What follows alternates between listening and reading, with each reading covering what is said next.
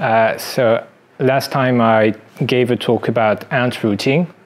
Now I will give a talk about other existing solutions. I will give an overview of a proposal which have been made for routing in the Lightning Network.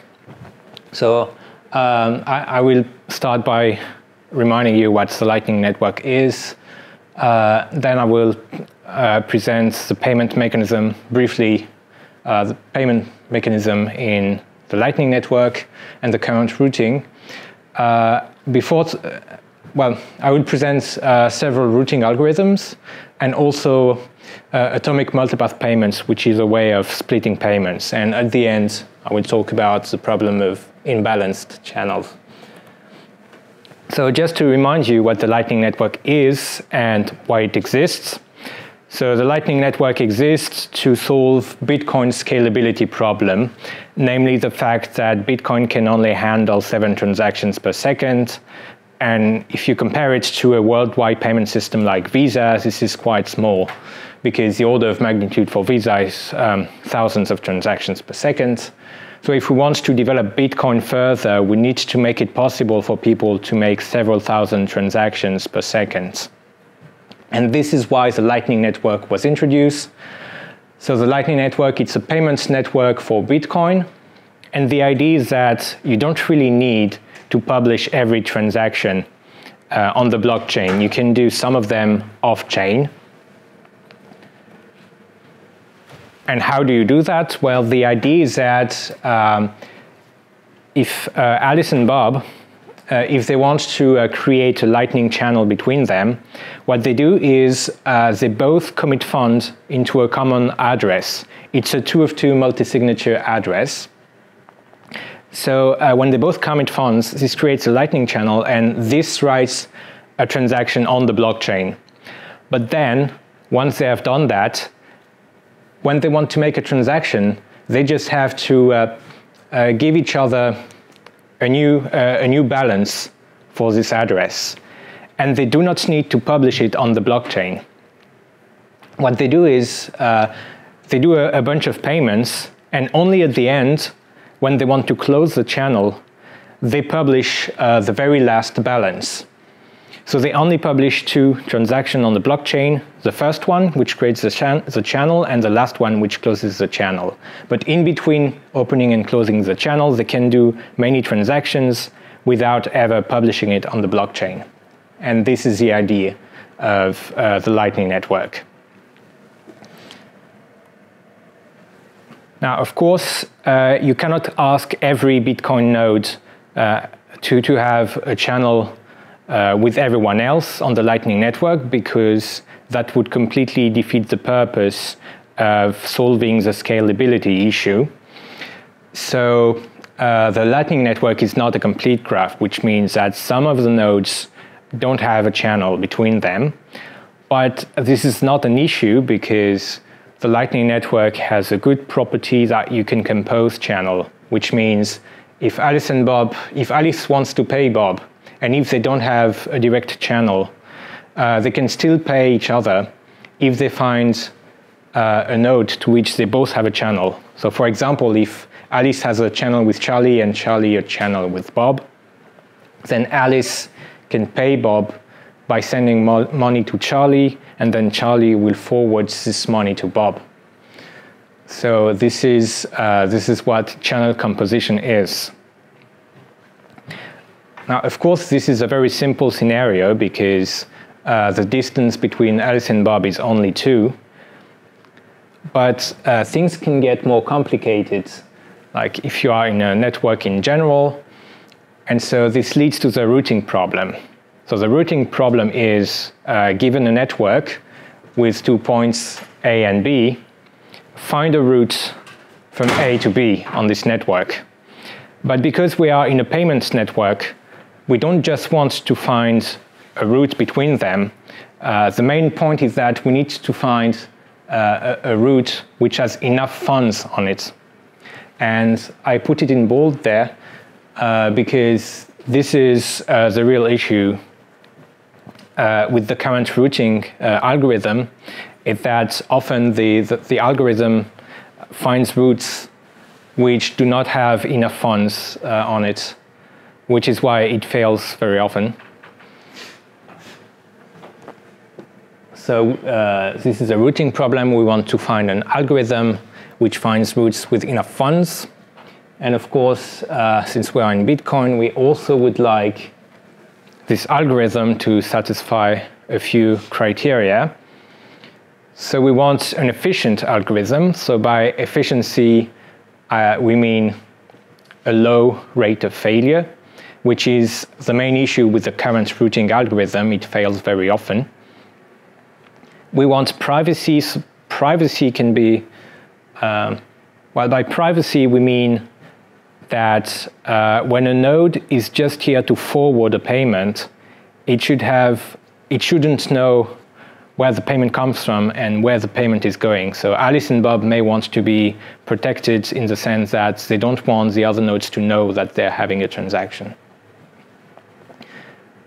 Of course, in the Bitcoin spirit, we would like to have a network which is decentralized. Obviously, so as I said, Lightning Network was introduced to solve scalability issues, so we want an algorithm which is also scalable. So scalable can be understood in two ways. There is scalability in terms of how many transactions the algorithm can sustain, but there is also scalability in terms of size of the network, which is also an issue with the current routing algorithm. And finally, the last thing you may want is you may want to have an algorithm which keeps channels balanced, because this is also an issue in the Lightning Network, that some of the channel gets depleted in one direction, and you would like ideally to keep things more balanced. So there are some algorithms now which attempting at solving this problem of keeping channels balanced. So we will review a few routing algorithms. So there are different kinds of routing. There is what I would call full source routing, which is currently in use in the Lightning Network. So what I mean by full source routing, so source routing means that it is the sender who decides the route. So currently in the Lightning Network, path calculation is completely left to the sender, to Alice. That means that in theory, each node has to keep a whole map of the whole network, which can lead to scalability issues in terms of sizes of the network. Now there is also beacon routing. So a beacon is a special node which will help other nodes see the network. So it helps beacon network is there to enhance the visibility of the network for other nodes. So an example of this is Flare, which we will see later. Landmark-based routing, so an example is Silent Whispers. A landmark is a node through which each payment will pass. Now there is the algorithm called a Trampoline. So a Trampoline node is also a special node to which the other node outsources the route calculation. Embedding-based means that you associate coordinates to each node, and then you route according to these coordinates. So an example is SpeedMurmurs. And then there is ant routing, which I talked about last time. So we will explore each of these algorithms in this talk. Okay, so now I want to talk a bit about how payment works in the Lightning Network and talk about the problems with current routing. So the way payments work in the Lightning Network, it works with, so a payment is a contract which is called an HTLC, hashed time-locked contract. If you don't know what it is, it's not really important. What is important to know is that it works with hash functions. So the way it works is when Alice pays Bob, so we choose a random number R, which we call the pre-image, and then we hash it to obtain H. And then this hash is used to mark the HTLC, so the contract. And then when Alice wants to send $10 to Bob, she sends an HTLC which indicates $10 and which is marked with H. And what it means when Bob receives this HTLC, it means that Bob can take $10 from Alice if Bob can produce R, the pre-image. Now, why do we use these hashes? Why does it work like this? Because this is what enables channel composition. So imagine you want to compose channel. So Alice wants to pay Bob, but there is always a danger of someone just keeping the funds for themselves. So in order to prevent that, we use the hash functions. So what happens when Alice wants to pay Bob is that Bob chooses a random number R, the pre-image, he hashes it, and he communicates H to Alice. And now Alice will use this H to send the HTLC to Charlie. And now remember that at this point, Charlie cannot get $10 from Alice because Charlie doesn't know R. Now Charlie will do the same to Dave, and then Dave will do the same to Bob. So each of these persons now has a HTLC marked with H. And now when Bob has received this HTLC, then he can send R to Dave. And this gives Bob his $10. And because Dave now Dave knows R, he can get his $10 from Charlie. And then Charlie communicates R to Alice. And when Alice receives R, she knows that everyone on the path has been paid. And so then Charlie gets his $10. What are dollars? Yeah, I don't know why I use dollars. Sorry. It's a legacy. Okay. Good. Right. Yeah, so this is how payment works. Now, a few words about routing. So currently, so there is very little about routing in the original paper on the Lightning Network. So currently it uses source routing, which means path calculation is left to the sender, which means each node needs to keep a whole map of the network. This requires a constant gossip on the network because to transmit information about changes in the network. Now, when Alice wants to pay Bob, she uses her map of the network to send money to Bob. And how is privacy ensured? Well, privacy is ensured via onion routing. So when Alice sends payment to Bob via several nodes, she does it by sending messages in a multi-layered onion. So the way it works is Alice, she creates an onion with several layers, and each of the layers is meant for one of the nodes. So Alice creates a two-layered onion. Why two? It's because there are two intermediary nodes. So this is the onion that Alice sends to Charlie. So along with her HTLC, she sends this onion. And the first layer of the onion can only be decrypted by Charlie. So Charlie decrypts this layer, but Charlie cannot decrypt the blue layer because the blue can only be decrypted by Dave. So this, the layer for Charlie contains the address of Dave. So this is how Charlie knows that he has to forward the money to Dave. So Charlie then sends the HTLC and the onions to Dave. And then Dave receives the onion, he can decrypt it, and this onion contains Bob's address. So then Dave knows that he has to send the money to Dave. And note that with these onions, each node in the way only know the preceding node and the next node, but they don't know who the other nodes on the path are.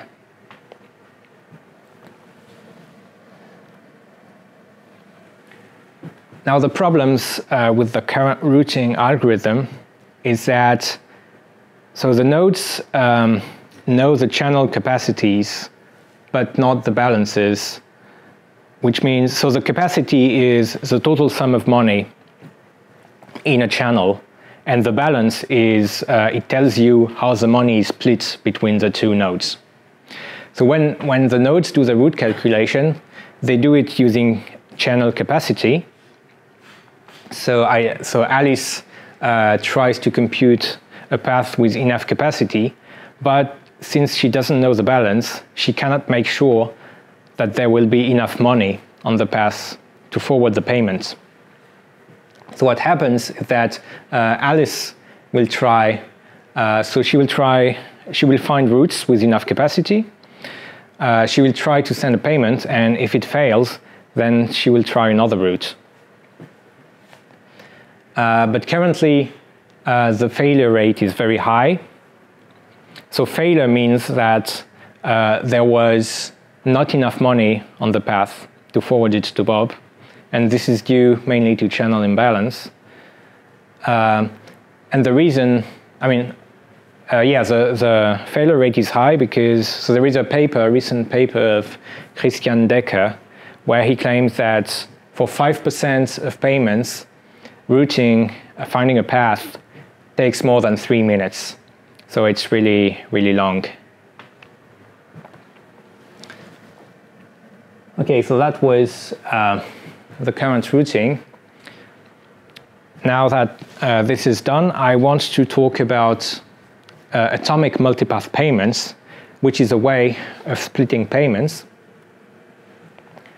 So as I said, one of the issues with routing is making sure that there is enough money on the path to be forwarded to Bob. And often the routing fails because there is not enough money on a path. One way of solving this is to split payments between different paths. For example, if you are in this setting, so these numbers represent the channel balance. So this, for example, this means that this is a channel with capacity of 7, and in this, among these 7s, Alice has 5 of them, and this node has 2 of them. Now, if Alice wants to pay Bob $6, sorry for the dollars, now she cannot do it directly on one path, because here, if you look at the picture, there is not a single path which would allow Alice to send $6. One way of solving this is to split the payment into 3 different payments of $2 each, which would work given the balances which are here. But one of the problems is that you may want to make sure that Bob doesn't get paid unless he receives all the payments. Because maybe you don't want Bob to, you either want Bob to get all the money or none of the money. You don't want Bob to get just $4 and then the rest of the dollars getting lost somewhere. So how can we achieve this? Well, we can do this with a mechanism called atomic multipath payment. So here is how it works. So assume you have Alice, which splits, she wants to pay the amount V to Bob. She splits this amount V into n many payments. Now for each of these payments go through a path. And the idea is that for each of these payments, Alice generates a different pre-image.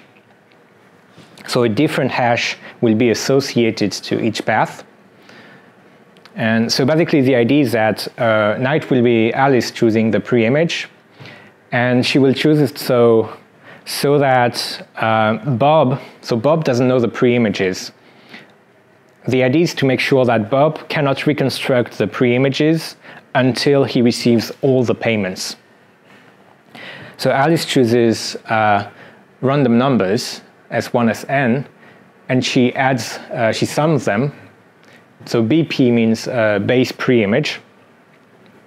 So she computes this number. And then with this base pre-image, now she can compute the pre-images which will serve for each of the paths. So the pre-image Ri, it's Sorry, this is a mistake, I think. No, no, I think it's correct. Yeah, so she computes Ri with h of BP concatenated. This is concatenation. BP concatenated with I. And now she hashes it. You don't need to take 2 hashes, right? Maybe to make it more random, more harder to, I don't know. No, I don't think you need it, actually. No, you... I equal BP over the hash. No, you're just taking... Yeah, no, I would be 2 hashes of these, right? Yeah, no, you don't need to take this first H. Actually, yeah. you do, because it's PMH of a fixed size. That's why it's actually... Ah, okay, yeah. Okay. Unless you hash twice, like in Bitcoin mining, to avoid pattern. Yeah, okay, so you may need to hash to have a fixed length, yeah. Okay, so HI is a hash associated to the ith path. And in each, so Alice sends her payments through each path. And for each path, Alice, so she also includes an onion in the multi-layered onion. She includes an onion at the center for Bob. And in this onion, she includes the information N and SI. And now, when Bob receives just one single payment, he cannot deduce the pre-image. I mean, he can deduce none of the pre-images. But once Bob has received all the payments, then he can reconstruct BP, and then he can deduce each of the pre-images, and he can get the money for each path. Okay, so this was atomic multipath payments. Now I want to, so this was not really a routing algorithm, but more a way of splitting payments. Now I will describe several routing algorithms, starting with Flare, which is a beacon routing algorithm.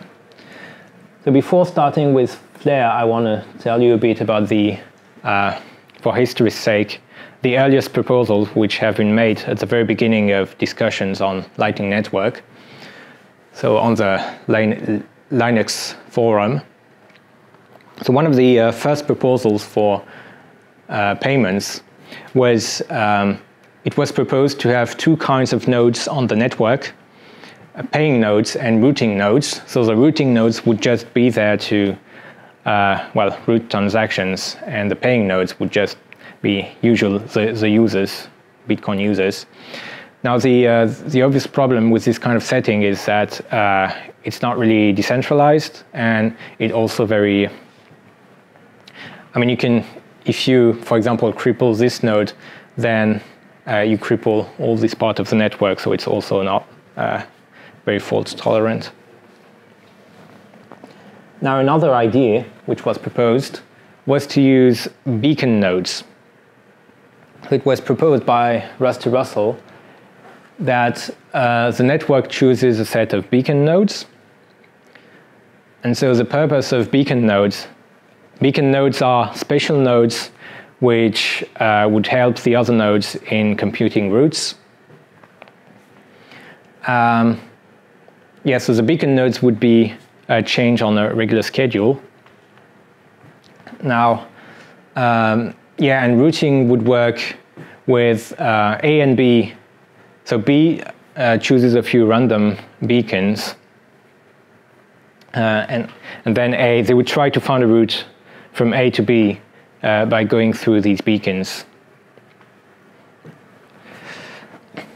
Now the problem with that is that this choice of the network randomly chooses a set of beacons. What is the algorithm? No, I don't know. I don't think he gave detail about how it should be chosen. But there are problems with this that, well, first of all, you would, the beacon nodes, you would need them to be like big nodes with high bandwidth and high computing power and this kind of thing. And this would really reduce the pool of possible candidates for the beacons. And also it would potentially lead to centralization if you always end up having the same nodes as beacons. Yes, and the question is also how you avoid that that someone owns many beacon nodes. Yeah, also. Yeah, and also it could lead to Sybil attacks because if the more nodes you have, the more likely you are to be chosen as a beacon node. This kind of stuff.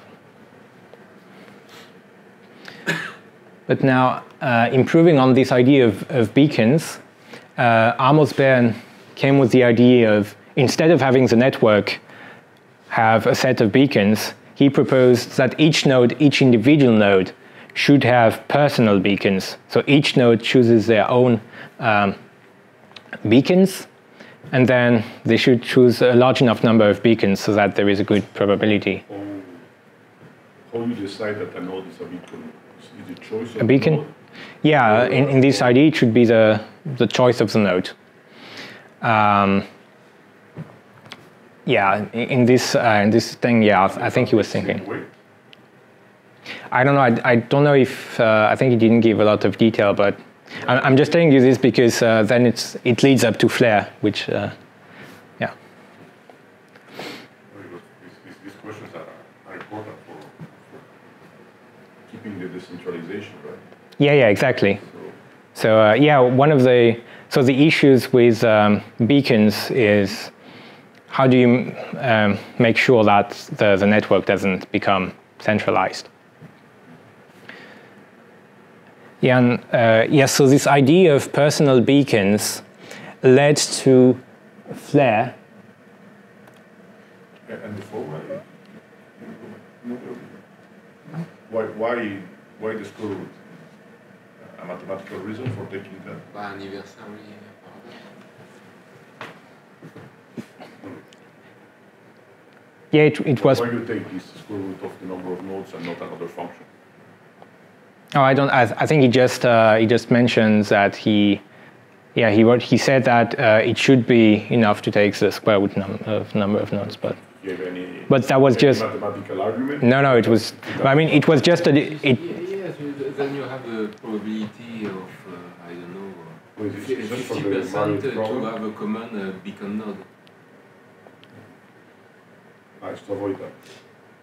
Now you want the node to have a good probability of having beacon nodes, so this is why. And by the anniversary paradox, if you take a number of beacons equal to square root of number of nodes, it should be the case.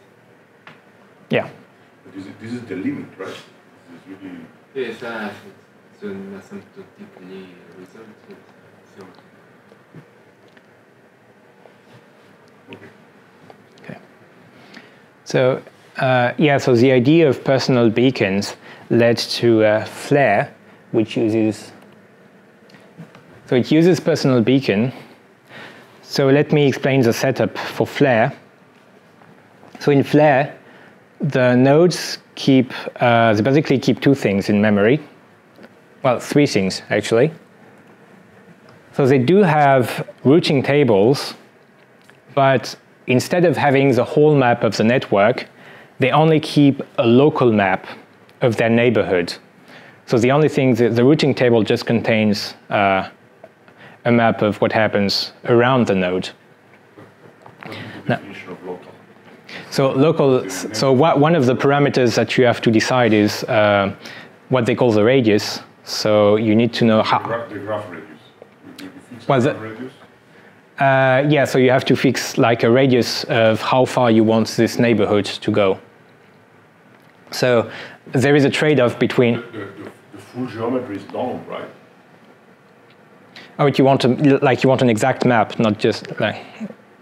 Yes, but the full geometry of the network is known, or not? I mean, yeah. I mean, you can. They keep a routing table of a local map. This is what is the minimum necessary to function for a node. But the geometry of the rest of the network is available, or not? Yeah, you can probably find it, but I think it's. I'm not sure it's scalable in terms of. The beacon nodes do have the whole geometry, or they only have the geometry of the beacon nodes? No. So I will explain what the beacon nodes do. Yeah, so no, the beacon nodes, actually, they don't, I mean, each node keeps exactly these three things, which I will list. So this local map of the neighborhood, and a list of randomly chosen beacons, personal beacons. So each node has their own set of beacons. Yeah, and they're chosen randomly. Now, randomness is there to make sure that the beacons are scattered a bit everywhere on the network, which gives more visibility. Because the idea here is to have a precise local map, so you have a very good view of your neighborhood, and you increase this view of the neighborhood by randomly chosen beacons. When you say randomly chosen, how do you enforce that? I mean, you do whatever. I will explain after how it's chosen. Is there anyone that can enforce them to choose some beacons and not others? Oh, enforcing, you mean? Because I may want to just choose the beacon nodes of my friends and have a subnet. Yeah, okay. I mean, they don't talk about enforcing the algorithm, but there is a way of choosing. I don't see a way to enforce it. I mean, yeah. It means if they choose randomly, they can just choose what they want, right? It's a node. Yeah, okay, in theory you can choose, yeah. No, I agree, you cannot really enforce it. Probably they have an interest in choosing the beacon nodes randomly so that they are spread uniformly on the network. Yeah, that is the idea. Maybe if they are malicious, they don't want to do that. Yeah, probably, I mean, if you have a malicious node, then... Imagine that there's a confederation of nodes that act together.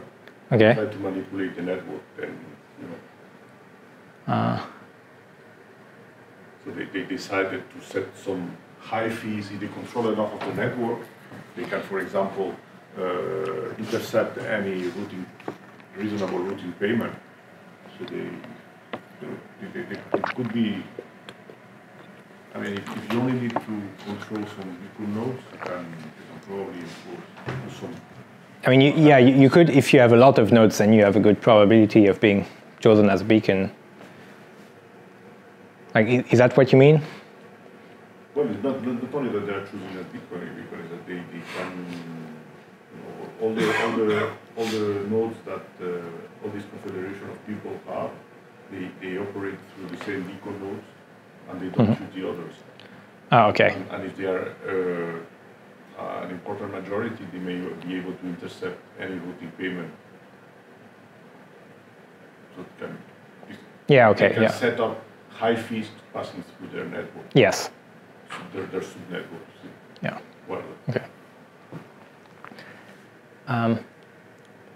In general, this type of algorithm, if you put too many rules, you introduce vulnerabilities. And then when you say randomly, etc., you have to see, well, is this random? I mean, the node has to have an interest in choosing it randomly, right? But if there is a scenario where yeah, I guess the interest is just increase your visibility and in making it easier to find paying routes. Yeah, so the node also keeps a route to each of the beacons. So this is a corresponding picture. So yeah, so here this is a local map. So A knows everything what's happening here, and then you have a bunch of beacons. So A knows what's happening here, all the map, plus all the routes to the beacons. And the point is that the point of doing that is to keep the memory usage smaller than if you have the whole map of the network, while still having good visibilities thanks to the beacons. Now, the other idea of Flare is to remark that there are two kinds of information which you need to route payments. You have the static information. So static means which change slowly, and then you have the dynamic information, which is parameters which can change very quickly, like routing fees and channel balance. And the idea is that you only need to memorize static information in the routing tables. So the routing tables, they're really just a map, just the channels and the nodes. They don't store the information about, for example, fees and channel balance. And this information, the dynamical information, will only be collected when Alice wants to make a payment. It's not proactively collected. Yeah, so how do they choose the beacons? So how is randomness ensured? Well, the idea to select the beacons randomly is that you associate an address to each node, and then you can define a distance between two addresses, taking the XOR function, and then Alice will choose. She will choose her beacons as the ones who has closest address to herself, closest in address space. So the way this works is how to find beacon is Alice. She starts by looking in her routing table. So she has a routing table of her local neighborhood, and in this table she looks for the node n, which has address closest to her own address. And this n temporarily becomes her beacon, and then n looks in his own routing table to see if there is another node m, which is even closer to Alice in address space. And this process continues. So here n is replaced by m as a beacon, and this process can continue several steps. And yeah, this is how Alice makes sure that she ends up with beacons who are close to her in address space. Now, how does the routing in Flare actually works? Well, when Alice wants to pay Bob, they start by combining their routing tables, and hopefully by combining these tables, they find a route. If not, then they try to find a route by using the beacons. So they can request routing tables from the beacons, and then with these beacons, they try to find a route. Now, by doing that, hopefully they end up with a set of routes. So they choose the shortest ones. But remember that here you only have the static information, so just the path itself. Now, what Alice does is once she has these routes, she will collect the dynamic information on each of these paths, so the fees and the channel balance. So channel balance means she wants to make sure that there is enough money on the path to make her payment. And this is done by onion-wrapped polling messages to ensure privacy. And then once she has this dynamic information, then she can rank the different routes. So for example, by taking the one with the lowest fees first, and then she chooses the best one. Well, she can also take like path length into consideration. And yeah, so this is how routing works in Flare. Now they did some simulations to see, they wanted to know the success rate. So they did some simulations. Now notice that something I haven't said is that, so you have this local map of the neighborhood, and you can choose the size of this local map, which is given by the neighborhood radius. So the neighborhood radius is how far do you want to go in this local map of the neighborhood? How big do you want this local neighborhood to be? And there is a trade-off between the size of R and the quality of the algorithm, because of course the biggest routing table you have, the more efficient it will be, but the more memory space it will take, and the more complicated the with calculations. So they did some simulations with R equal 2, which means that in the routing table, Alice only has nodes. In the local routing table, she only has nodes which are at most distance 2 hops away from her. And here you have, so this tells you the percentage of nodes that Alice can find a route to, depending on the number of beacons that she's using. So Q is the number of time a node has to request a routing table from a beacon. And so you see that... How often they have to update this information, right? Which information? The routing, well, the routing tables of the beacon nodes and the local maps to the nodes. Well, because you know, people can be online or maybe not. So, or at some moment disconnect, close the channel. Yeah, I don't think they address this. They don't say how often you have to update in the paper, I think. I mean, if it's static, it's static, right? But the things are not static because people close the channels and they won't tell, they won't give previous notice of that. So maybe your tables will get wrong with time. But I have no idea of the time frame. So you have to update this every hour, every day, every month. Every 10 minutes. I don't think they give an indication on how often you have to do it. Precise description. No, it's not very precise. It's lacking of. They are developing with. They need to be precise, right? I don't know if anyone is developing this. I mean, it's yeah. So just because the paper is very. I mean, it gives the outlines, but a lot of detail is missing on how you should really do everything. They give different further work direction at the end of the paper, but I mean, you can see that there is still a lot of work to do to know exactly how things should work.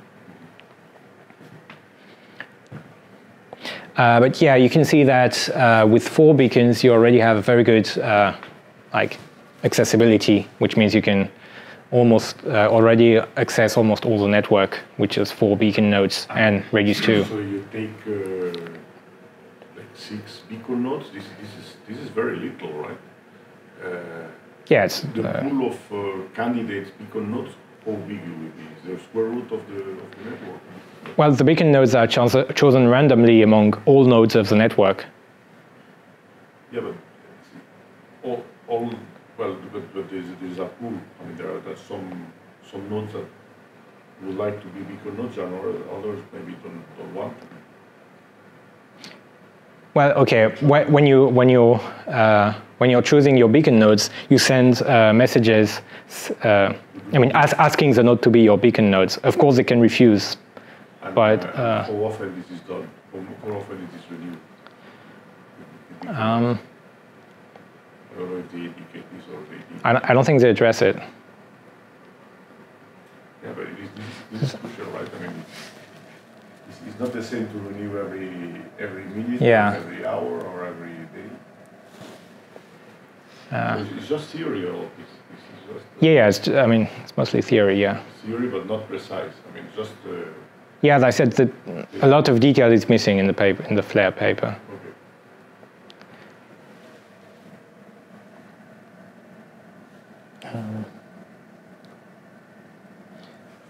So this was the Flare. Now I want to talk about SpeedMurmurs. Now SpeedMurmurs is uses embedding-based routing.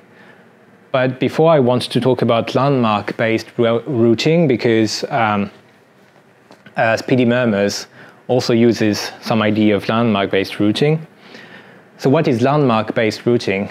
So a landmark is basically a well-connected node with also with it's a big node basically with high, a lot of funds and etc. Now in landmark-based routing, so the network has landmarks, and each landmark generates a spanning tree of the network. So a spanning tree is a tree, so it's a graph without cycles. So it's a tree contained in the network, which contains all the nodes. And the way this tree is constructed is, so L, the landmark, is the root of the tree, then L asks each of its neighbor to be the children of L. And then each node, when a node becomes part of the tree, it asks all of its neighbor to become its children. And if the neighbors are not already in the tree, then it becomes a child of the node. And you continue until you have all the nodes in the network. So the way landmark-based routing works is, so the network has a set of landmarks, and when Alice wants to pay Bob, Alice chooses a landmark, and so each node, because of this, with this spanning tree, each node knows a route to the landmark because each node knows who their parent in the tree is. So Alice knows a path to the landmark, Bob knows the path to the landmark, and if you combine the two, you obtain a path from Alice to Bob. So there is a routing algorithm which is called Silent Whispers, which is based on this. Now, if you want to apply this to the Lightning Network, then there is problems with this. First of all, the path length is not optimal at all, because with this, every transaction has to go through a landmark, and also it's not very decentralized because the landmarks there have a lot of importance, because every transaction has to pass through them. And yeah, you can see that the path length is not optimal because, for example, the network chooses a set of landmarks. Who is choosing? Who decides that? Well, I guess it depends on the algorithm, but I'm not talking about specific algorithm. I'm just here presenting landmark-based routing. So there is a Silent Whispers, an algorithm, but I don't know how they choose the landmarks. They just, yeah, I just know that they use landmarks, landmark-based routing. You know, each time you make a choice, the choice has to be decentralized, so nobody. Yeah, yeah. And you need to make sure that people cannot exploit that. Yeah. The choice, who to choose. So yeah, so I mean, using landmarks has obvious flaws, but improving on this, so the authors of SpeedMurmurs, they wanted to improve on Silent Whispers.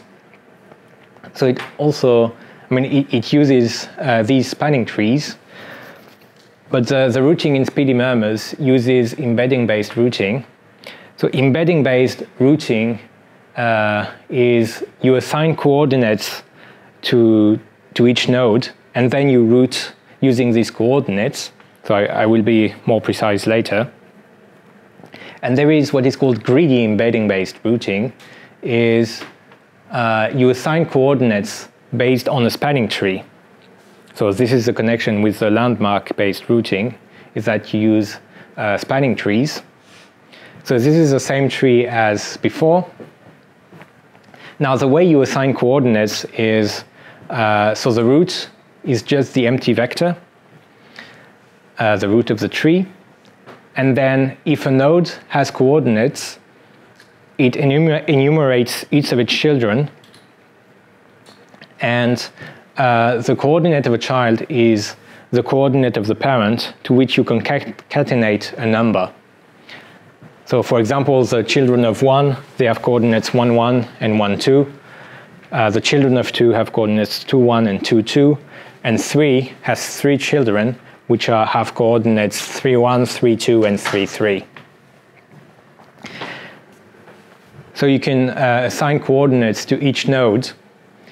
And you can also define a distance in the space of coordinates, which is the formula I wrote here. I will explain it. The distance between coordinates is basically the length of the path between the nodes in the spanning tree.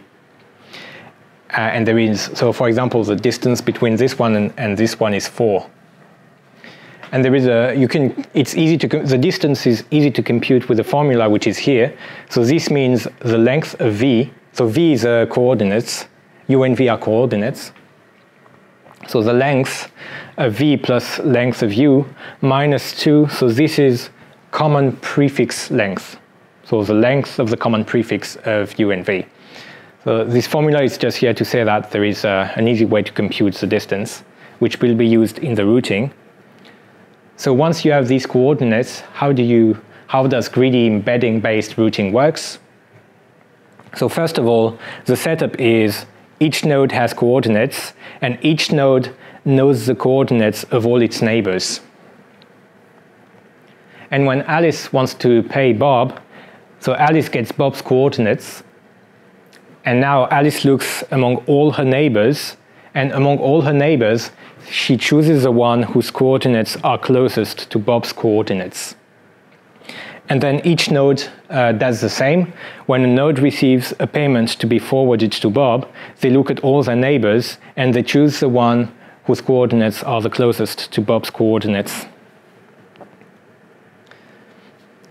Now, the good thing here is that shortcuts are allowed, in contrast to landmark-based routing. What I mean by shortcut is that you can take channels which are not in the spanning tree. So, for example, if Alice is here and Bob is here, then Alice will send the money to this node, because this node has the coordinates. I mean, the coordinates of this node is closer to Bob than the coordinates of this one, and she chooses the one with whose coordinates are closest. And this contrasts with landmark-based routing, because this time the payments don't all have to go through the root of the tree. Also, a remark is that, so this is embedding-based routing in general, but here, since we are in a payment network, if you want to apply this to Lightning, instead of, when I say Alice chooses among all her neighbors, actually what you want to do is Alice only considers neighbors such that the channel has enough funds on it. And this way also makes sure that when you want to make a payment, then you will not have a failure because of funds. So SpeedMurmurs is the algorithm I wanted to talk about, which is based on this. So how does it work? So well, the network chooses a set of landmarks, K landmarks, and each of these landmarks, they generate a tree, a spanning tree, and now for each of these trees, you have coordinates. So each node has K different set of coordinates. And when Alice wants to pay Bob, so Alice wants to pay the amount C to Bob, Alice splits the payment into K mini payments, and each of these payments will be sent to Bob with greedy embedding-based routing, but for each I, the routing will be done using the ith coordinates. So for each I, the coordinates of the nodes are different. So for each I, Ci will go through a different path. And it will use, so the greedy embedding-based routing, which I presented in the previous slide. Now, in this step, Alice, when she splits the payment, she does this randomly. And then if the routing fails, because it's possible that the routing fails, again, because there is not enough funds somewhere on the channels, then Alice can try again with a different random split of the amount.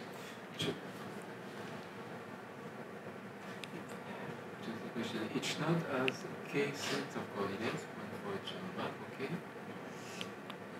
And then, once you have chosen the landmark, the root is the landmark?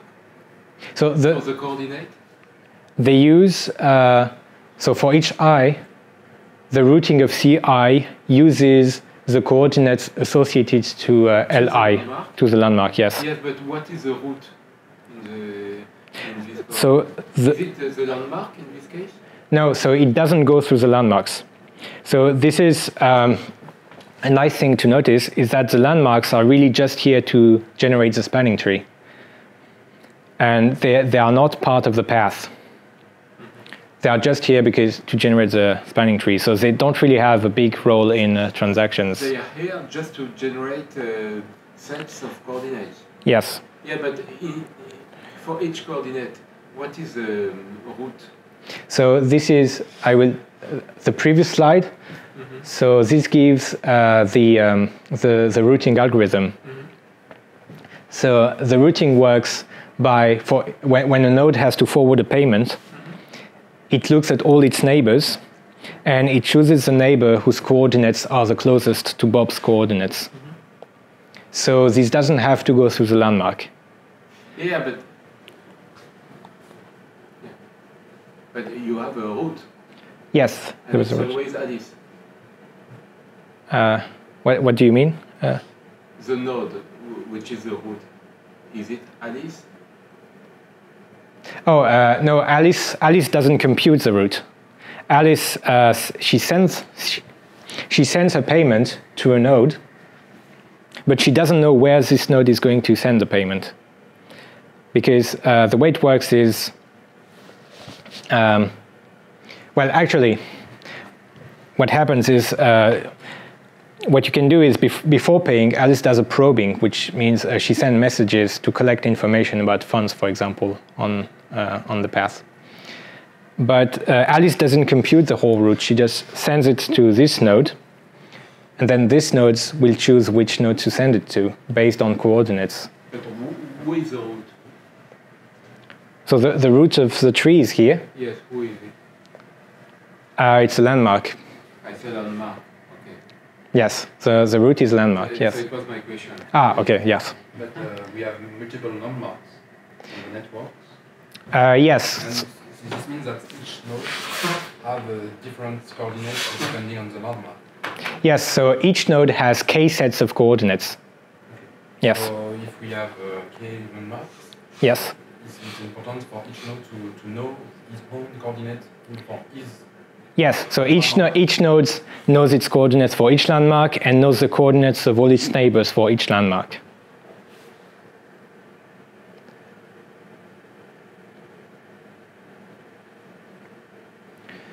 So here also the interesting thing is that privacy, because C is not known by the forwarding node. Because of the split of the payment, if a node is just forwarding a transaction, it doesn't know C, it just knows a CI. Then when one node leaves the network, it can destroy landmarks, right? Well, destroy the spanning tree, you mean? Yeah. Yeah, so they actually address it in... decide to close their channels? So what happens is, for example, if a node decides to leave the network, then so this one leaves the network, for example. So all of its children will have to look around to find a new parent. But how do they know that? Well, the immediate ones know that he has left because yes. The channel, but the second neighbors they don't know. Yeah, but I mean, this node can send a message. The description or the procedure? Yeah, they address this problem because this is also a difference to silent whispers. The previous algorithm with landmarks is in silent whispers, when there was a change, you had to reconstruct the whole tree. But in SpeedMurmurs, in this one, there is a way to just locally change the tree without redoing everything. Yeah, but if the root leaves. Oh yes, if the root leaves, then yeah, the whole tree is destroyed. So they may close some channels and not others. Yes, but you may close some. Stability to the network. What is the typical? I mean, if people close channels very often, it's going to be a problem, right? Yeah. If people have to update the coordinates everywhere. I mean, it takes some time to do that. Yes. Okay. If there is a lot of channels closing, then yes, it could be an issue. Well, there will be channels closing all the time, right? If you have a big network, it will be. Yeah. Will be happening. But you don't have. Do you have an analysis of the dynamics of this reorganization? I don't know actually. I mean, I know they do address this problem in the paper of SpeedMurmurs, and they say there are two things: how you solve the reorganization and how long it takes. Yeah. So that the network is stable. Because if it takes longer to reorganize than the medium time that you have channels that close, you can be always reorganizing the network, right? Yeah. Yeah, that's true. All these decentralized networks have these traps that, I mean, what I mean is that these are difficult questions, so, and I don't know how much in detail they address this question. Okay. Well, yeah. I mean, I know they insist on the fact that you don't have to rebuild the whole tree when there is a channel closing.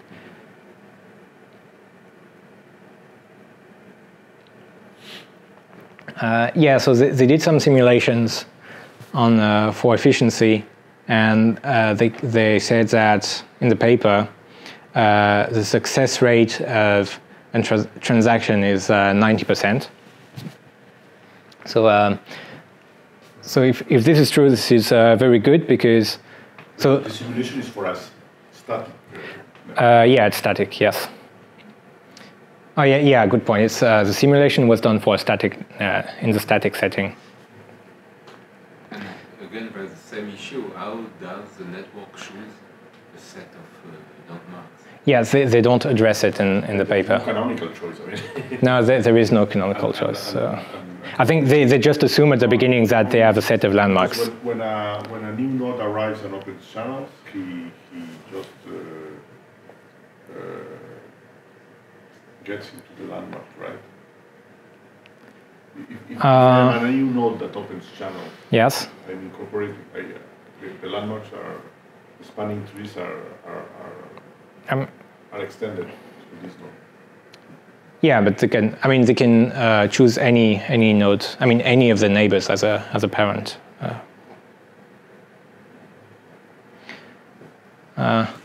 Is this also science fiction, or they have implemented something?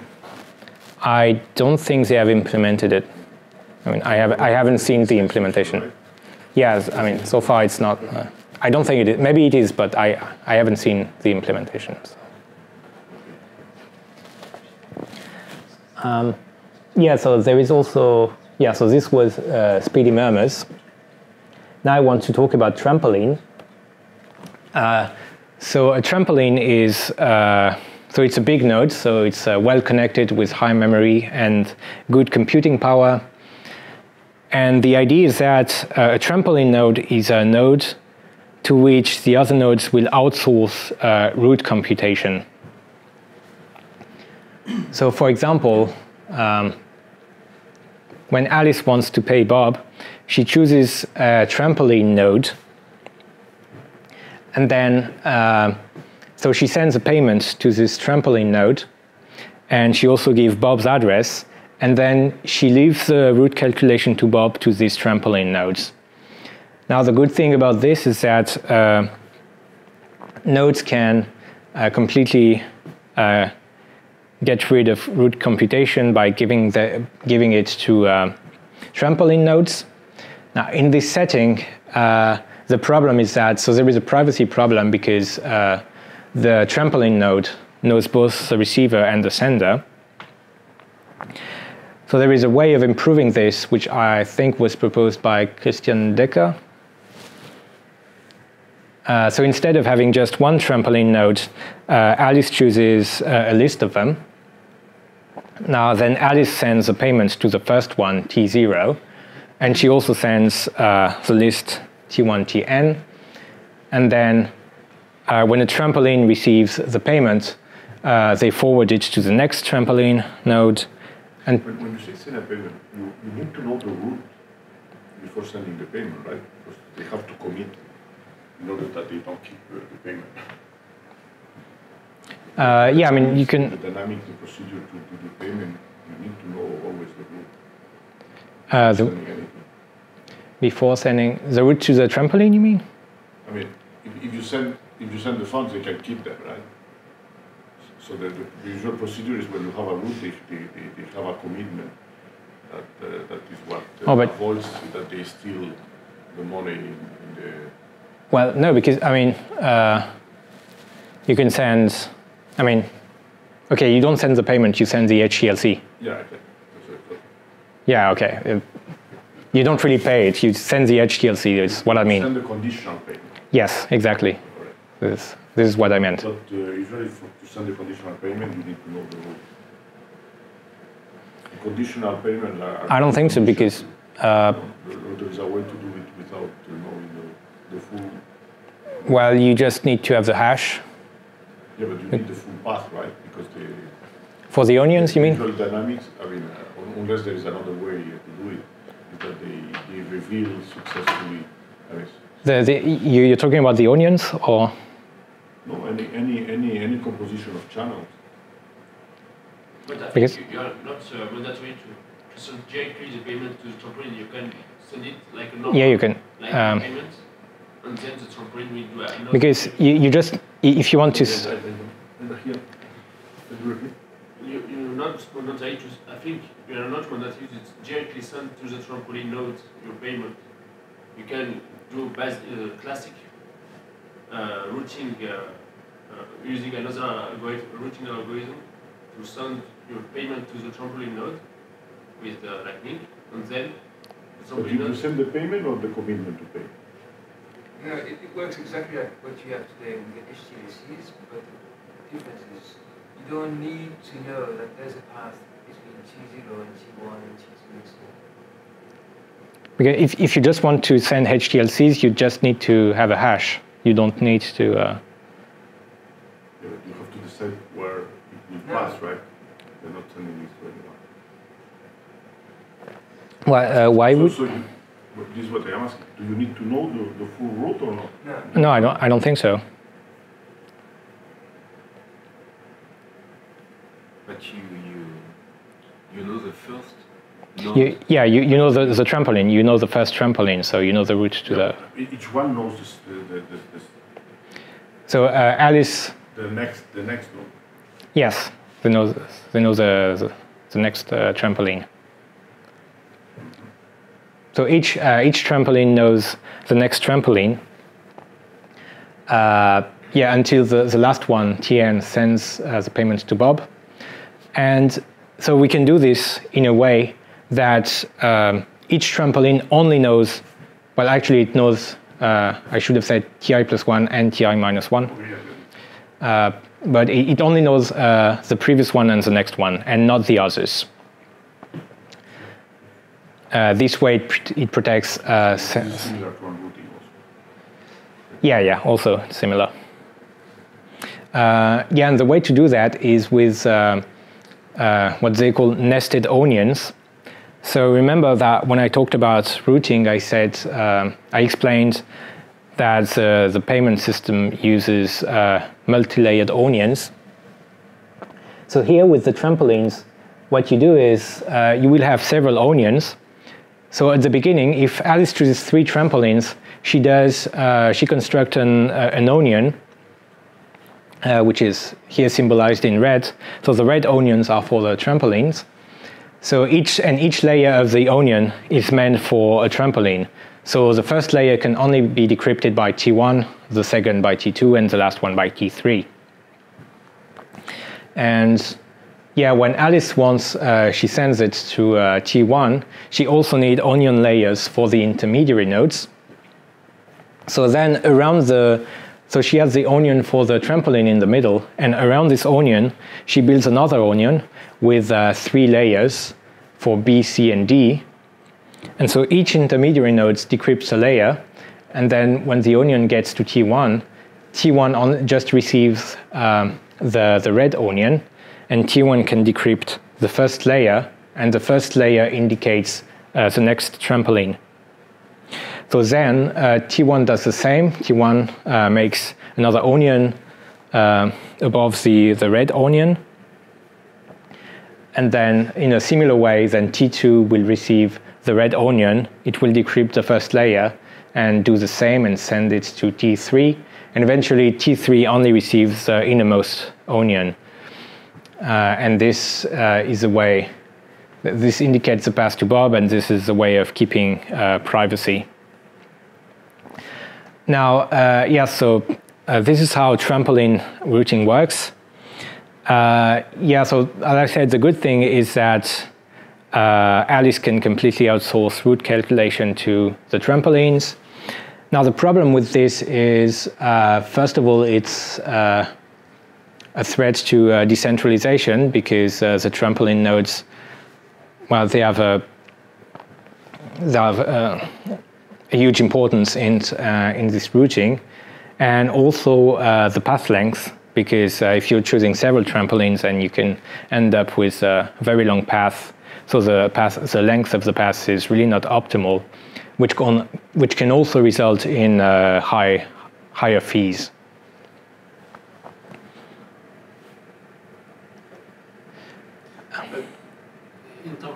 So you just yourself decide that you are a trampoline node, and you tell it to your neighbors. Yeah, I think that's the idea. Yeah.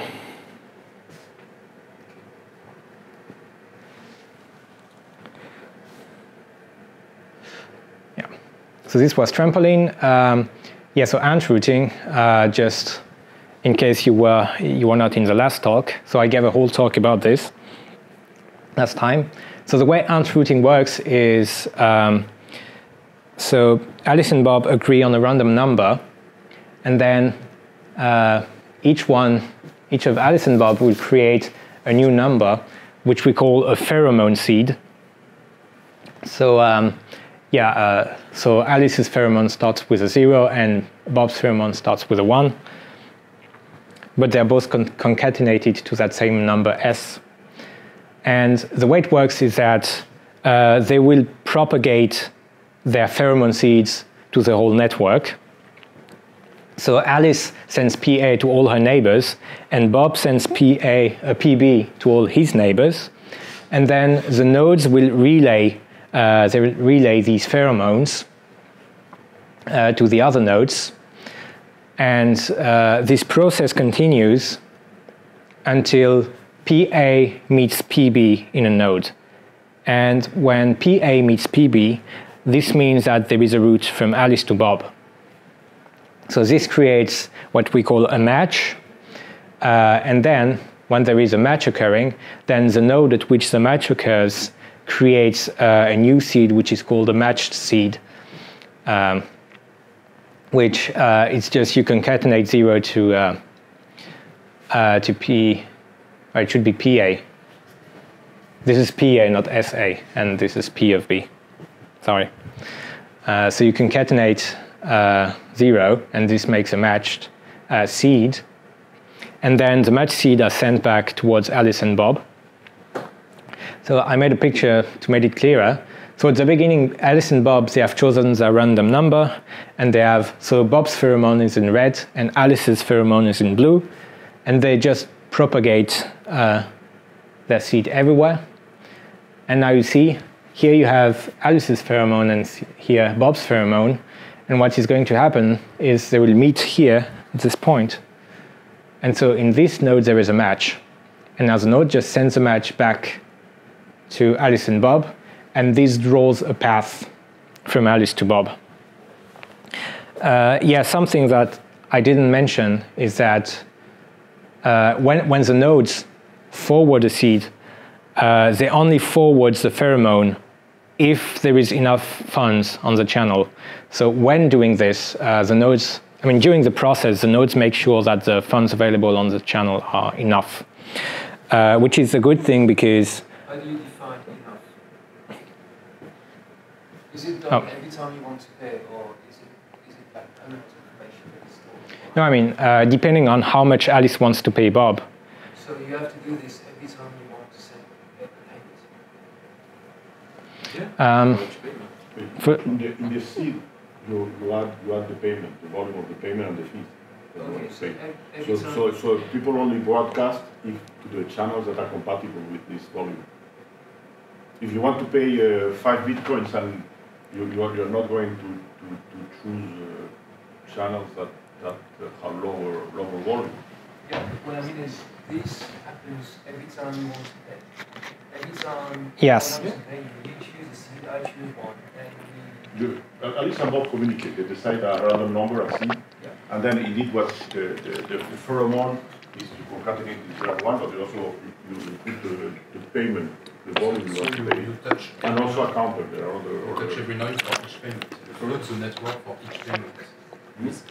Well, each payment also if and you float the network with each. Yes. Yeah, but the flooding is emitted by a counter. yeah, so there is a counter in the pheromone seed. Well, I mean the pheromone is what is 25 bytes. I mean it's something small.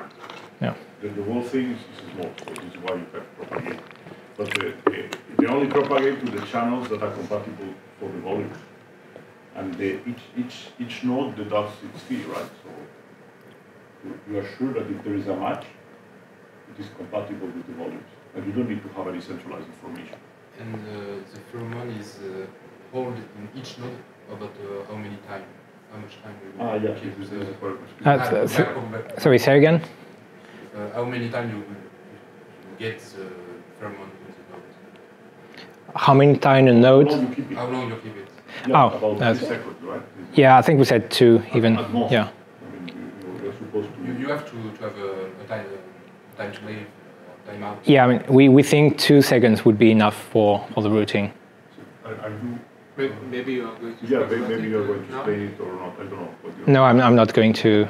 I was just, because I gave a talk about it last time, so I just wanted to... Yeah, you have a mempool of seeds, and it's renewed every seconds. You know, so essentially you can order them chronologically when you receive them, and you evacuate them in the end. But there is no match. This is the key: is that you don't keep the I mean, it's similar for the Bitcoin network with the transaction. You keep the mempool of transactions, but you keep it longer for more than a minute. We're talking about all transactions. So it's a lot of transactions in Lightning Network. It's not 7 transactions per script. Yeah, it's 2,000. This is the point. Is that you are able to have many thousand transactions per second because you evacuate very quickly the mempool of seeds. You see, the mempool of seeds. Well, just give me the other talk. So the numbers we have is you take a mempool of seeds for each node of 30 megabytes, right? You can essentially run about a maximum time of 3 seconds. Then you can run about 10,000 transactions per My question second. is about the protocol of removing these seeds. There is a Yeah. protocol. It's There is a not protocol, explicit. It's just the timeout. Essentially, you Yeah. put them in groups of 1/10 of a second, and every tenth of a second you remove one group. You see? Unless you keep the ones that have been matched and have been chosen. I mean, if they have been chosen, of course you keep this, but this is just the transactions that are going to run through your node. But this is the key: is that you should remove the data very fast so that it doesn't overload the network. It's not because Bitcoin network is based on flooding itself that Bitcoin is limited to 7 transactions per second. It's due to all the things, the 10 minutes between blocks mainly, and 1 megabyte. Yeah, so you can increase the block size or reduce the validation times of blocks. Then you increase the capacity. So here it would be similar to say that it's not exactly you don't function with blocks, but essentially every 3 seconds you have a new block, right? So you can imagine that instead of 600 seconds you have something 200 times more efficient. This is what puts the order of magnitude of thousands of transactions per second. Yeah, so just to conclude about ant routing. Ant routing is completely decentralized because each node has exactly the same function. Like there is no special node like in beacon routing or Trampoline. It's fault tolerant because since it's flooded anywhere, even if a node or even if several nodes like cannot respond or something, you will find another route somewhere. And also, as I said, one of the issues with current routing is that it finds routes which don't have enough funds to transmit the payment.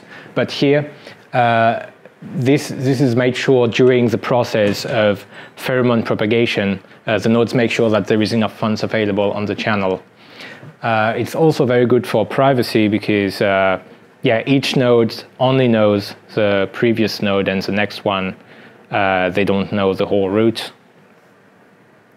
So we did some simulation and it shows that it can scale up to, well, at least 5,000, but actually, well, this was the last simulation, but we have a way of improving it, which would put it to 10,000 transactions per second. If we split the transaction, which if you split the transaction, you have less effective transaction. If you split each payment with 10, you have to divide this number by 10, right? Well, no, because, I mean, okay, if you want to split the payment, then, I mean, when you do this, what Alice gets is several routes, right? So if you want to split the payment, you don't have to propagate pheromones again for the second route. Because then, I mean, here in the picture, of course, there is only one route, but because it's a very simple network, but in general, there will be matches in many different places, and each match will give you a different route. So you do this once, and Alice ends up with several possible routes, and then she can split along different routes. The only thing is that, well, I mean, we haven't really indicated the protocol to split payments, because, of course, once you have several routes, you can well, you can use atomic multipath. Yeah, but then you will send smaller payments, not what is indicated on the original C. Yes, okay, but this would still work. But once you have the route, you can make the payment. I mean, it's just to put another indicator that you may want to split the payment. But if you pass 2 times with multi-payment in one node, it cannot fail. Because if you choose on the multi-path payment, you choose twice a node, this payment can fail. Yes. Exactly. So you don't have a mechanism. You have to be careful because I mean, if you exhaust some channels and with the first pass, you have several passes that have pass through the same channel. No, this is why I mean we haven't really wrote anything about splitting the payment. Also, you know, if you can do this in a fraction of a second and you want to pay a big amount, 10 bitcoins, then you can take a little bit longer, but you can do this several times, right? Yeah, sure. Oh, we have time to do it. Yes, it depends. But I don't really see the issue with multipath payment if you. I don't know if Unshooting address the multipath payment or not. But I think once. The thing, no, he's right. If you imagine you have several paths, that possible path that goes through the same, okay. The first payment can pass. Because that indeed, if it's done as it's written right now, these are paths that are compatible with the total volume. So still, if you have several payments that go through one node, it will be okay. Yes, but you have to limit your payment because all the network have not the capacity. No, but this is already. If the capacity, there is no path. I mean, each node makes when it forwards the seeds, make sure that it forwards to the neighbors that and if you indicate the total volume first, the paths that you get are okay for a smaller payment, and it will not be any conflict. Okay, I think. Okay, yeah, I understand what you mean. But you haven't written this. But you don't have big channels on the network, only little channels. You can pay 1%. But indeed, the situation most likely is different. Is the fact that you have some channels that have a small volume, and you may want to use them, but that's another problem. Yeah, because so if you choose a payment that is higher than any volume of the network, you won't get a path. So I imagine that in a normal situation, there will be a volume that goes through almost with 100% probability, and and over that volume, there's a critical volume. So you that split is your not transaction. So then when you have, I think the idea is that the Lightning Network will be useful for a small payment. Sure. Because if you make a big payment, then they're just but for privacy it's good, so I think people want to use it for privacy. Yes. So but then you split it. Then you split it. Split and the sequence. Exactly. At a different moment, you make different payments, not simultaneous. Right? Yeah. But you need to balance channels. Then you can hide the total. Yeah, the good thing is that also you can hide the total volume. Anyway, there is not much risk because the nodes only know that it comes from one neighbor, goes to another, but it doesn't know Alice or Bob. And yeah, then there is one thing. There was a paper that describes some form of attack because most of the payments of the actual network go through just one intermediate node. Is that Alice can choose, when she gets the list of routes, can choose to have routes that are longer than one node. Yeah, because there is a counter also included, which gives Alice the length of each path. So, I mean, during the process it collects. It counts the hops, but it also collects information about fees, for example. And so, so Alice knows for each path. Alice has information about length and fees, so she can choose however she wants. Information about the total fee, but not the individual node fee. No, not the individual ones. Because people don't want to. Maybe they don't want to advertise how much is charged. Right? Yeah. Okay, I had planned last part to talk about channel imbalance, but it's already 7:36, so I think I will stop here. Thanks.